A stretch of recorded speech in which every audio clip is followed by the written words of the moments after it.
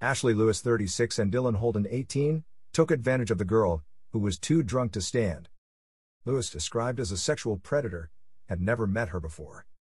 He traveled down from London and spent an afternoon filming women on Brighton beach before meeting the girl.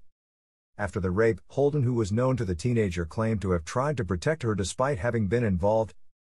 Adele Kelly, the Deputy Chief Crown Prosecutor for CPS South East, said, while she was trying to piece together the events of the evening, Holden pretended he had tried to help her despite the fact he and Lewes had raped the teenager. Each defendant had denied what they had done, choosing to blame the other, but our case was clear that they were both involved in a joint attack.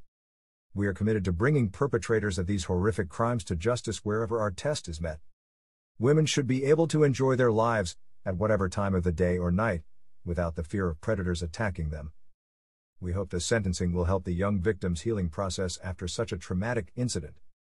Both men were convicted of rape and sexual assault, while Lewes was also convicted of theft after stealing the girl's bag, mobile phone, bank cards, and purse, which were all found at his home. Lewes was given a 16-year prison sentence at Lewes Crown Court, while Holden was given a 6-year jail term. A jury had heard the girl remembered chatting to friends on Brighton Beach but had no further recollection about the evening. The attack was halted by passers-by who intervened and put her in a taxi. The men had not met each other prior to the attack in June 2021 but were linked to the case through DNA evidence.